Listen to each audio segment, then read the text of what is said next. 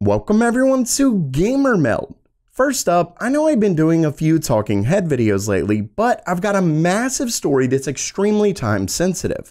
So I figured I would go ahead and do it this way so I could get it out as quickly as possible. And there are other stories, starting with Intel's XeSS. Your mouse makes your PC vulnerable, Intel GPUs overclock, Intel's 12th gen performance leaked, and thousands of Nvidia GPUs are dropping.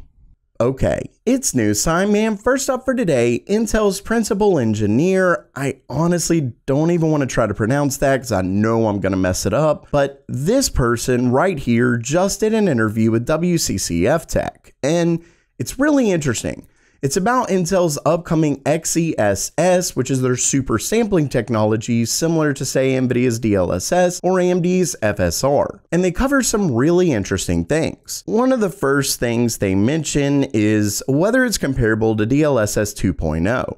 Now, they are saying, yes, it is, in the sense that, it uses a neural network. It's the super sampling technique, and it generalizes to a similar extent, but of course, because theirs aren't open source, they can't really say for sure, and it's likely very different, just because, if you send two teams to solve the same problem, even if they both do it, they'll probably do it in different ways. So it probably is different, and one thing I will say that is really interesting is the fact that their solution doesn't require training for every game. So that is really good. I believe DLSS 2.0 doesn't, but at least with DLSS 1.0, they did for the most part have to train the neural network for every single game that it sent out, but this does not. And it's really interesting because they actually said, he says it right here, "You've seen the demo, and I can say that XeSS has never seen that demo." Moving on, he asked if they have partnered with any major game developers right now, and he did say that there are several partners that they're working with,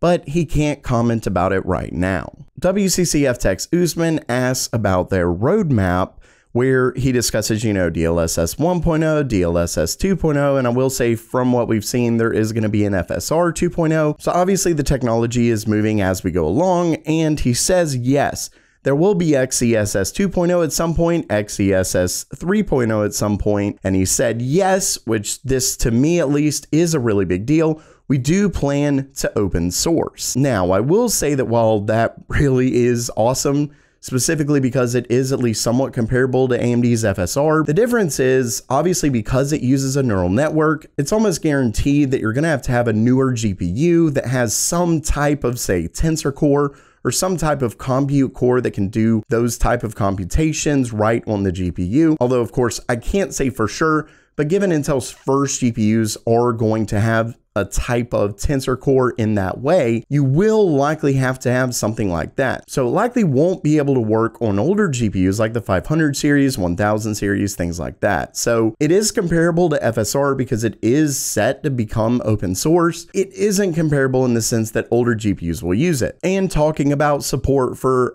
older GPUs, you can see right here where he asked, does it work on hardware with no XMX or DP4A support with an FP16 or FP32 fallback? He said, no, not at the moment. They will look into it, but they can't commit to anything right now. Meaning, at least as of right now, these definitely won't support, older GPUs like AMD's FSR. And lastly, he discusses XeSS having different quality modes, just like FSR and DLSS. You can see right here, he says, we will have the quality modes as both of them have those at this point. So, we will support the same when users are used to it. Though he also mentions that he wants to point out that one thing that sort of gets lost in these different modes, performance, quality, ultra quality, is that what you really want to have is something like the performance mode produce an image quality that's so close to ultra quality that it doesn't take away from the visual experience. So clearly they do have some really big aspirations from this, hopefully leading to a point where you won't have to have quality mode or anything like that. You just have one mode that gives you significant performance and looks incredibly close to the native high resolution image. And next up for today, we have a really interesting story from Bleeping Computer. Come to find out, if we go down here, you can see that Twitter user John Hatt, who is apparently a security researcher, actually discovered a vulnerability in the plug-and-play Razer Synapse installation. Meaning, for those who own, say, Razer mice, you know that when you first plug in the mouse, it actually installs their Razer Synapse program. And through that, you can actually gain system privileges on a Windows device.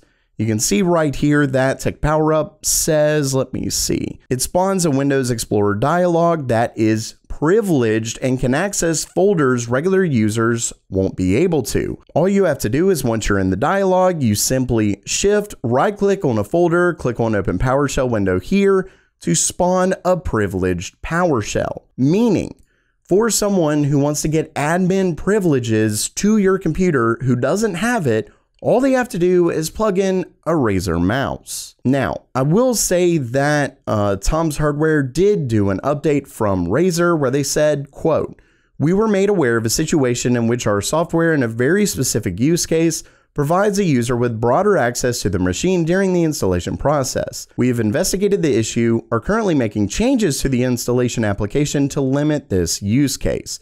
So they are going to be releasing an updated version, which is obviously great, but that's also pretty wild that there was such oversight that simply plugging in a mouse could grant someone administrative access, which is pretty wild. And it apparently gets worse as allegedly other peripheral makers' software installation does the same thing. You can see right here, so they recently did the story on Razer. Well, a new report suggests that SteelSeries and its accompanying software for peripherals does the same thing. So for those who have extremely important things on their computers, major businesses, things like that, may at least want to hold off before using any kind of Razer peripheral, or ultimately that's kind of the issue. Someone could just come in with said peripheral, plug it in, and voila. But of course, hopefully these companies go in and start making these changes pretty quickly. It does sound like Razer's already on top of it. Hopefully we'll hear something from SteelSeries as well. And next up for today, we have a new story on Intel's upcoming Arc GPUs. Remember that their Arc GPU lineup is based on their HPG architecture, which is the architecture specifically made for gaming. And this story actually boils down to one little sentence right here at the end, where it says, quote, "We're even integrating overclocking controls into the driver UI to give enthusiasts the tools they need to push the hardware to the limit." Basically, Intel is taking this very seriously. These are not just, crummy whatever GPUs coming out. These are going to be serious competition. At least it looks like they're going to be serious competition for both AMD and Nvidia. Because when they're released, they're even going to have overclocking. I mean, these aren't Intel's, old iGPUs. Let's just say I can't wait. I'm excited. And speaking of being excited about things from Intel, their upcoming Alder Lake CPUs are definitely exciting. Don't forget that this is going to be basically the first time that a desktop CPU is using Intel's 10 nanometer process. And actually, this is going to be built on an enhanced SuperFin 10 nanometers. So think about the SuperFin 10 nanometers in Tiger Lake, how impressive those are. Well, this is even better than that. Unfortunately, I will say that this benchmark is a little bit disappointing. As you can see down here, we have the i7 12700 and it was benchmarked in Geekbench. Unfortunately, it didn't do well. It did do well, but it didn't do as well as we thought. Now, really quickly, I will go ahead and say it either didn't look at it properly or the 12700 non-K model is going to be different from the K model. You can see that it shows one processor, 8 cores, 16 threads, while the 12700K has 8 P cores, 4 E cores for a total of 20 threads. Remember that the E cores don't have multi-threading, so the final thread count is a little wonky, but either way, this is clearly lacking those 4 E cores. So maybe the benchmark wasn't done right. I really don't know.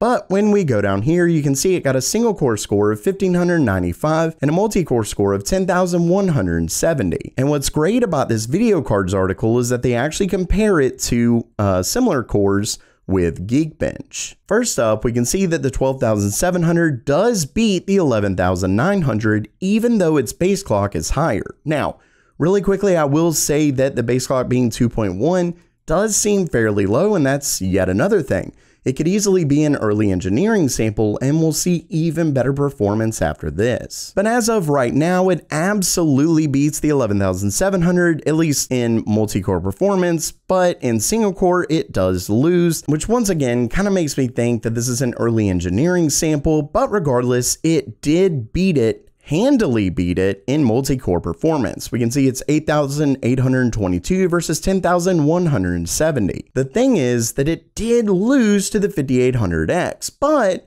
remember that the 5800X should be going up against the 12,700K, but these are older CPUs at this point, so it isn't really that great, but it's comparing it to last gen.